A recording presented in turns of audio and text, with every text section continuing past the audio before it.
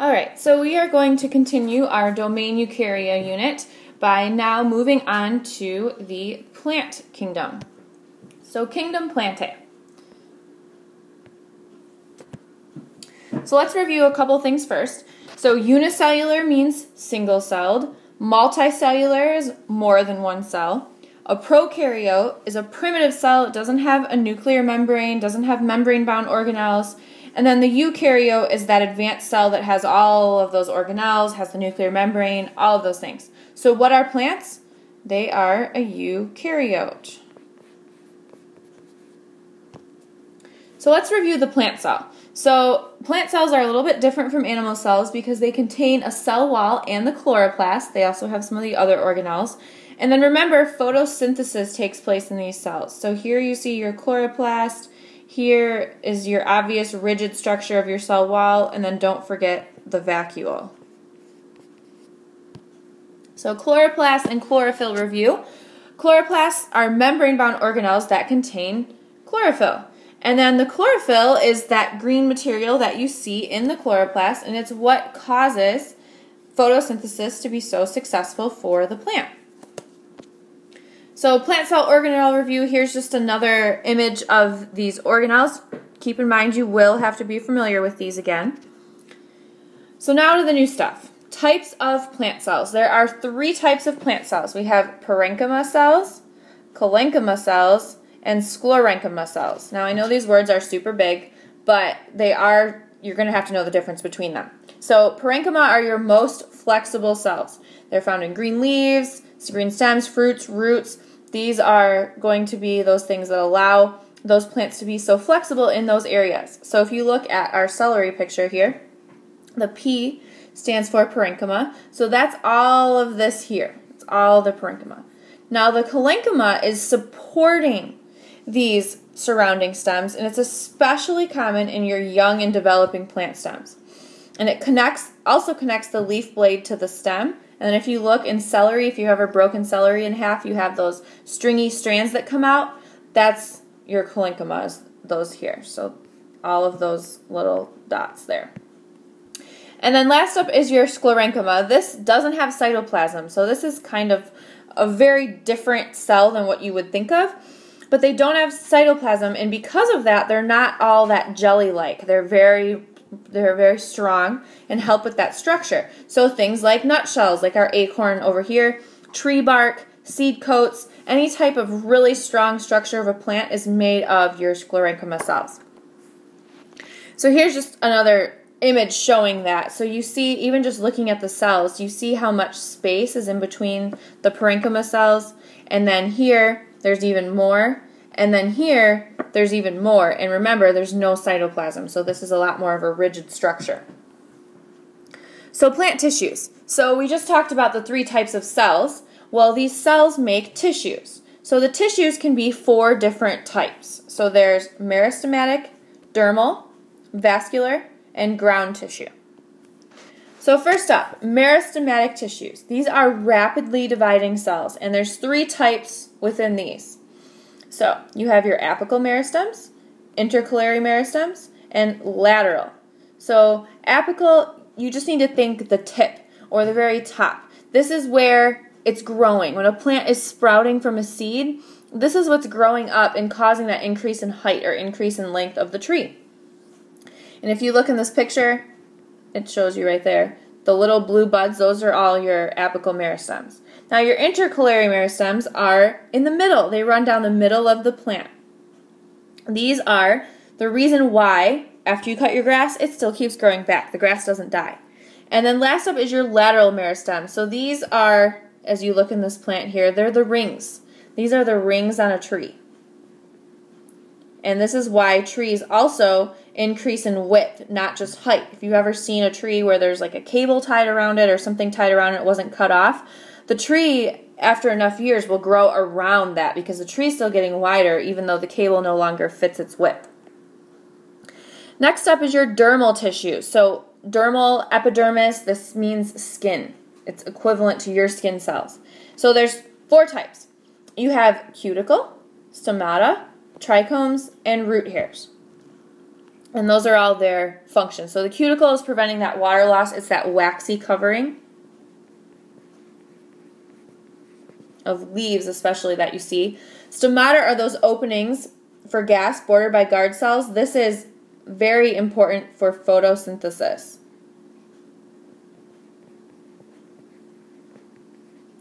Then you have your trichomes. These are the hair-like projections. They protect the plant. If you think about like a lamb's, I think it's lamb's ear, a lamb's ear plant, they're very, very fuzzy. Those have a lot of those. And then root hairs, they increase your surface areas. That way you can take in a greater amount. If you remember, things like water and minerals come from the ground.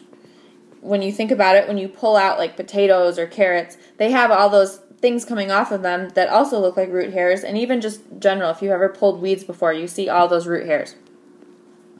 So here's a picture of stomata. So there are these little mouths here, and they open and close to let gas flow in and out. If you remember, we watched the Magic School Bus video, and these are what he almost fell through when he fell out of the bus. So next up is your vascular tissue. This is xylem and phloem. Okay, there's a way you have to try to remember this. So xylem is carrying water and minerals, okay? And it's unidirectional, which means one way. And for example, rings on a tree are xylem. Phloem transports nutrients and food, aka your sugars. And they are bidirectional, which means two, so they move up and down. So however, you need to remember this, but xylem is one way, water, minerals. And I think it's kind of like an easy way to think about it is like, especially water, so like WXY, so water, and then X, Y, those are next to each other in the alphabet. Phloem and sugar, I guess maybe PS is a common thing you might put at the end of a letter or whatever, to where PS, phloem, and sugar go together. So ground tissue, this is all those plant cells. So parenchyma, parenchyma, sclerenchyma, go back to those if you don't remember. But their major functions are things like photosynthesis, storage, support. These are your ground tissues. So now plant structure, roots, stems, leaves, and seeds. So we already did a lab a little bit looking at this. So roots, this is actually the first thing that grows out of the seed. The roots grow first. They take in your water and your nutrients, of course, and there's two types of root systems. There's the taproot system and the fibrous root system, and you will have to know the difference. So a taproot is a thick root with very small branching roots, whereas the fibrous root system is going to have numerous branching roots, and they're all about the same size. So this picture is, oops, we're gonna go back. This picture is the best example of that. This is obviously a fibrous root system, and this is a taproot system. So you think of a taproot, think of like a carrot. Think of a fibrous root system, think about when you pull weeds and you cannot get them up because there's so many roots branching out in so many different directions. Next we have stems. So the whole point of a stem is to support the leaves and reproductive structures. Without leaves, they can't do photosynthesis, and without reproductive structures, they can't reproduce. So stems are very important. They also transport water and other substances to the leaves and reproductive structures so they can grow and continue their processes. The leaves also have two major structures to them. There's the blade and the petiole. So when you look at a leaf, okay, here is the blade, so what it be. Here is the petiole. So the petiole is just that little stalk almost that attaches it to the actual stem. And then the blade is, of course, that flattened part of the leaf. And most leaves actually have that same internal structure. And as I'm sure you're aware of, they're very, very important in gas exchange and transpiration. And if you remember, transpiration is where water evaporates. It's part of the water cycle. We keep touching back to everything we've talked about already this year. So it's just some common leaf characteristics that you can look at. If we get to it, we might be able to go outside and kind of do a little scavenger hunt looking for these. So major plant structures are seeds as well. So seeds contain that embryo. If you think about the word embryo, you should think about a baby. Okay, so it's like your baby plant. And it has the nutrients also for that embryo to start growing. And it's covered with a protective coat. If it was just the embryo, it would never survive. And it also, as it shows here, enables seeds to survive harsh environmental conditions. So a lot of times seeds come off in the fall, they have to survive through the winter, and they don't start growing till the spring, which is usually those favorable conditions. That's springtime. And then we have two different types. We have a monocot and a eudicot, or sometimes you'll hear the word dicot. So a cotyledon is what grows out of the seed. So mono means one, so there's just one. Eudi means many, or it's also known as a dicot too. And dicot means two. Okay, so and if you look, it just kind of shows the differences in what happens. The biggest thing you should notice is the root systems. So monocots have a fibrous root system, whereas dicots have a taproot system. So plant hormones and responses. This is pretty interesting. This is how they affect how the plants grow, divide, all of that. So there's four major types. You have auxin, which affects your growth rates. So auxin is growth. Gibberellins, which affect your seed growth. So they affect how good your seeds are, whether they will be able to produce better plants in the future. Ethylene is fruit ripening. It's a gaseous hormone. So if you look, your strawberry here, this is showing with auxin, but your strawberry, those would never ripen if they weren't exposed to ethylene. And then your cytokinins, which stimulate mitosis. Cytokinesis, remember, is that final divide of mitosis. So they stimulate that final divide, so the cells want to keep dividing and dividing and dividing, and then the plant will grow more because of it. There's also two types of plant responses. So you have nastic responses and tropic responses. Nastic cause independent movement. This is the Venus flytrap that you all are very aware of, I'm sure. But then even more interesting is your tropic responses. So this is response to an external stimulus. So you have phototropism. Photo, think light, like this plant here. You have gravitropism, which is just growing towards gravity. So this one here. Okay, so if you lay a pot down, the plant's still going to grow up. And then thigmotrophism is when it turns or bends around something. So these are all your vines. That's the really most common one. So plant evolutions and adaptations. When comparing present-day plants to algae, which we know are what? Algae is a plant like protist. Okay, so they have the following things in common. Both of them have cell walls made of cellulose. It's the same chlorophyll used in the algae as in plants, and they have similar genes, and they also store food as starch. So there's three types of plant groups. We have our non-vascular, seedless vascular, and seed-producing vascular. Okay, you have to know these three types. Very, very important.